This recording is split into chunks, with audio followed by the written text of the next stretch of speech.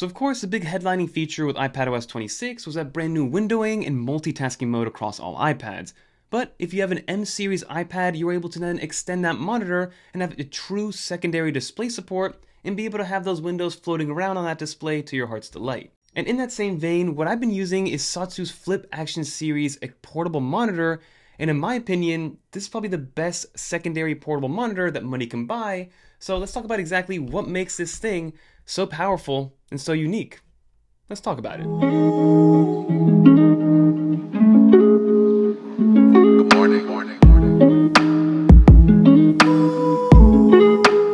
So first, to start off with the one that I have, because there's 3 different FlipAction series Sotsu monitors that are all 16 inches, but you just kind of step up as you go along. I have the FlipAction Pro, the Gen 1 version, because I've had this one for about a year now at this point, and it's held up magically, and we'll talk about all the different specs that it has. You then have the 16-inch FlipAction Gen 2, which does give you a little bit more in terms of a little bit more brightness. You also get 120 Hz compared to 60 Hz on this one.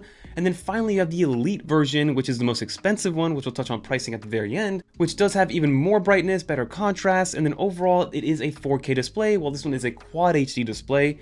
But to kind of give you guys a lowdown, because they're all built pretty much the same in terms of the build quality, the build materials, and all the different functions that it has, you're just paying a little bit more for the better display and the newer display overall. But let's first talk about the design, the magnets, the modularity of it all, because that's what really drew me to it. I saw a YouTube short about a year ago kind of highlighting this Sotsu monitor, and there really isn't much out there in terms of people actually reviewing it and giving their honest thoughts.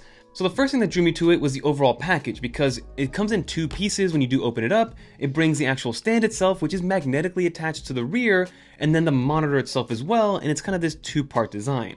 So in order to open this up, all you do is you pull off that stand itself, you open it up, and then you connect it to the rest of the stand, which is connected to the monitor, and that's going to be able to then power everything moving forward. It does also include a USB-C cable in the packaging, of course, to connect it. One side is an L shape and one side is just a normal sided one, which does make it very easy to connect to the computer that you're using, whether it is an iPad or a MacBook or even my Mac Mini, because the way that I use it is I use it with my iPad Pro on the go, and then I use it as a secondary vertical monitor with my M4 Mac Mini.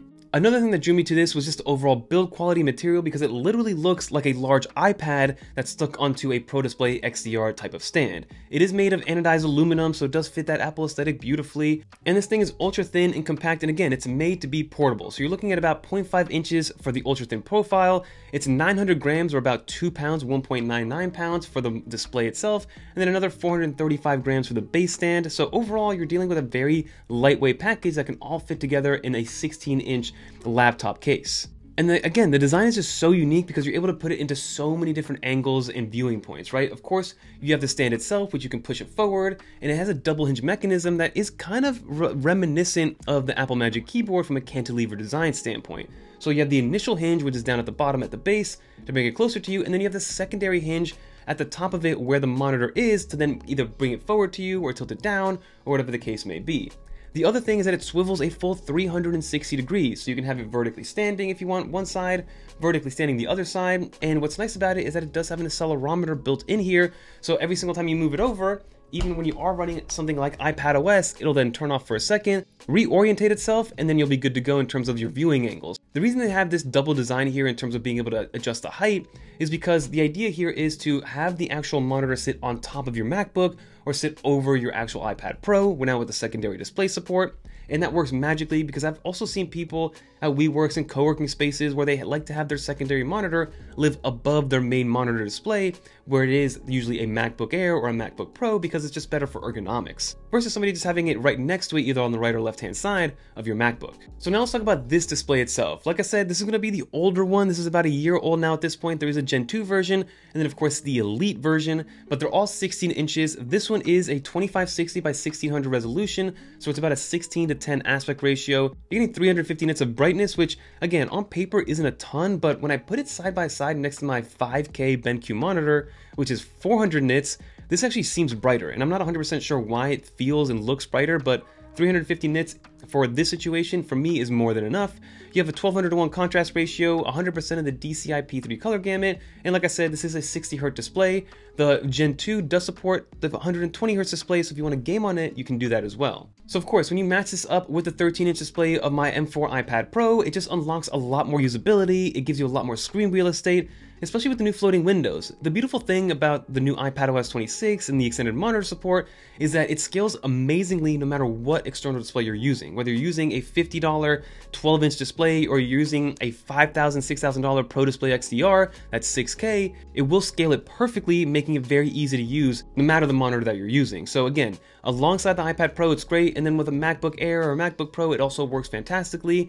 And like I said, I use it with my Mac Mini a lot as a secondary vertical display that kind of flanks my BenQ monitor. And just like most portable monitors, this is a single cable solution that doesn't need its own power supply. So even with my iPad Pro, I'm able to plug it into that one USB-C port that it has, and I'm able to power the display itself with no problems whatsoever. Same thing goes with your MacBook because it only pulls 9.5 watts of power, and it also has power pass-through. So of course there's a secondary USB-C port on the display stand where you can plug in, and then it'll power delivered to not only the monitor, but then also to your main computer or your host computer. And there's a nice little other cherry on top depending on how you're going to be using this thing. It does have an SD card reader on here built in as well, so if that's something that you take advantage of, now you know that that is built into it, so you don't have to worry about having a USB-C hub on the iPad. And then also it does support mini HDMI, so it has a mini HDMI port. If you have an HDMI cable to mini HDMI, then it'll work alongside that as well. You don't need to use USB-C, but of course you will need to power it separately if you are using mini HDMI. So overall, this is one of the best monitors I've seen, and for the price it better be. But before we get into the price, I do want to mention some of the cons because I have been living with this thing for about a year now. The first thing, which I do think they improved on the Gen 2 version, is that I wish that the magnetic strength, that when you do have it all folded up and kind of put together in the travel package, I wish the magnetic strength of the base where it attaches to the rear of the monitor was a little bit stronger. Because if you are just holding it and you're not really looking at what you're doing, the magnets, while they are strong enough for the most part, sometimes the actual stand will slide off, which again, it is a decently heavy package, so it will make a clanking sound if it hits the ground from a high distance. That's one thing that I do wish that they improve, but I do think it is improved on the Gen 2 model, so hopefully that is fixed. The second thing is that I do wish that they added a secondary data port if they were going to add more USB-C ports, because again, especially if you are using it with your iPad Pro, the iPad Pro only has one data port that allows it to display out without using a USB-C dongle, so being able to have a secondary one, so for instance I could have my SD card plugged in here, and then also maybe an SSD plugged in on the other side, that would have been fantastic to have. So I do wish that there was one more piece of I/O. Not really a problem if you're using this with a MacBook Pro or a MacBook Air or a Mac Mini, but as somebody who is an iPad Pro first user and uses this with their iPad Pro a lot, that is one thing that I do wish they were able to add on there. And then another thing that I do wish that they improved is going to be the strength of the hinges, and this could be a little bit at fault because they're trying to make it lightweight and kind of figure out that perfect balance between weight, balance, and then also making it feel sturdy, and it's going to be the flimsiness of it all. Again, if I just push it a little bit, it does shake, and again, if you are somebody who kind of bats their elbows on their desk and things like that, it will move a little bit. But the good thing to know here is that once you do set it up the first time, it doesn't really move too much. It's just a matter of when you are physically moving it, it jitters around a little bit, but that's something to take note of, which I do think they improved on the Elite and the Pro Gen 2 version as well. So those are all things that, something that I, again, day by day learned to kind of live with, but I do wish the experience was just a little bit better overall when it comes to the build quality. But I do understand that they're kind of trying to teeter this balance between making it robust and heavy, so it does have that kind of stability, but then also this is a portable monitor first and foremost, so being able to keep it lightweight while also keeping the aluminum design is something that is at top of line for them when they're thinking about this. So now let's talk about the elephant in the room, which is going to be price point, because these are not cheap monitors. You are paying for this cool design, you are paying for the portability and the high quality of it all. There are some monitors online that are, you know, 50 bucks, 100 bucks, 150, made out of plastic, will get the job done with just a regular kickstand, but they lack a lot of build quality and screen development and the display tech. So this one, which is going to be the Gen 1, they still sell it. I believe it's $4.99 on their website. They have an Arctic Blue version, which is, I think, $5.49. Then they have the Gen 2 version, which is $5.99, and the difference there, again, everything is exactly the same, from the build quality to the build materials to the ports that it has. The only thing you're paying for is going to be the better display. It's still the same aspect ratio and the same Quad HD display, but you're getting 120 Hz, you're getting a little bit better contrast ratio of 1500 to 1. And if anything, the Gen 2 is a little bit heavier too, so something to consider, but that one is $5.99.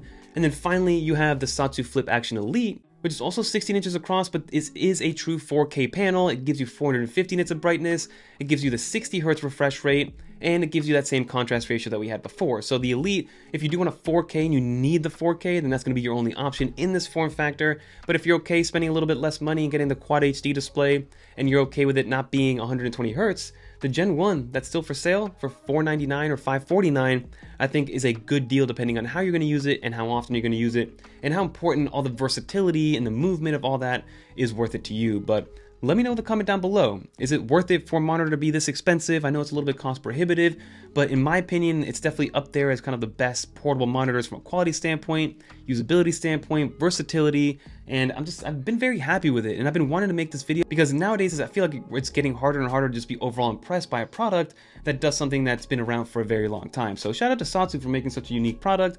Let me know in the comment down below what you think. I wanted to review this one, and let me know if you guys want to see some more kind of product-centric reviews like this versus maybe those Apple software updates that we've been doing.